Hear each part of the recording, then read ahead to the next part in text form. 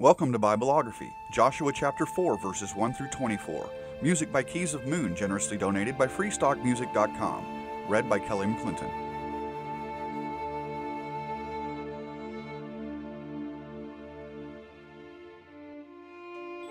When the whole nation had finished crossing the Jordan, the Lord said to Joshua, "Choose 12 men from among the people, one from each tribe, and tell them to take up 12 stones from the middle of the Jordan, from right where the priests are standing, and carry them over with you and put them down at the place where you stay tonight."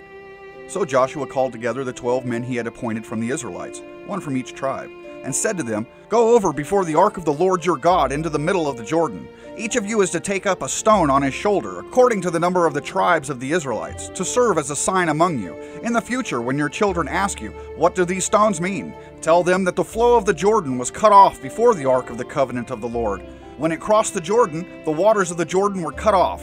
These stones are to be a memorial to the people of Israel forever." So the Israelites did as Joshua commanded. They took 12 stones from the middle of the Jordan, according to the number of the tribes of the Israelites, as the Lord had told Joshua, and they carried them over with them to their camp, where they put them down. Joshua set up the 12 stones that had been in the middle of the Jordan at the spot where the priests who carried the Ark of the Covenant had stood, and they are there to this day. Now the priests who carried the ark remained standing in the middle of the Jordan until everything the Lord had commanded Joshua was done by the people, just as Moses had directed Joshua. The people hurried over, and as soon as all of them had crossed, the ark of the Lord and the priests came to the other side while the people watched. The men of Reuben, Gad, and the half-tribe of Manasseh crossed over, ready for battle, in front of the Israelites, as Moses had directed them. About 40,000 armed for battle crossed over before the Lord to the plains of Jericho for war. That day the Lord exalted Joshua in the sight of all Israel, and they stood in awe of him all the days of his life, just as they stood in awe of Moses. Then the Lord said to Joshua, "Command the priests carrying the Ark of the Covenant law to come out of the Jordan." So Joshua commanded the priests, "Come up out of the Jordan."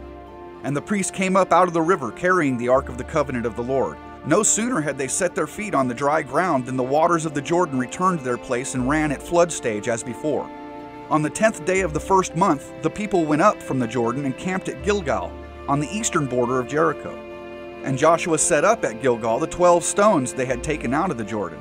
He said to the Israelites, "In the future, when your descendants ask their parents, 'What do these stones mean?' tell them, 'Israel crossed the Jordan on dry ground. For the Lord your God dried up the Jordan before you until you had crossed over. The Lord your God did to the Jordan what he had done to the Red Sea when he dried it up before us until we crossed over. He did this so that all the peoples of the earth might know that the hand of the Lord is powerful, and so you might always fear the Lord your God.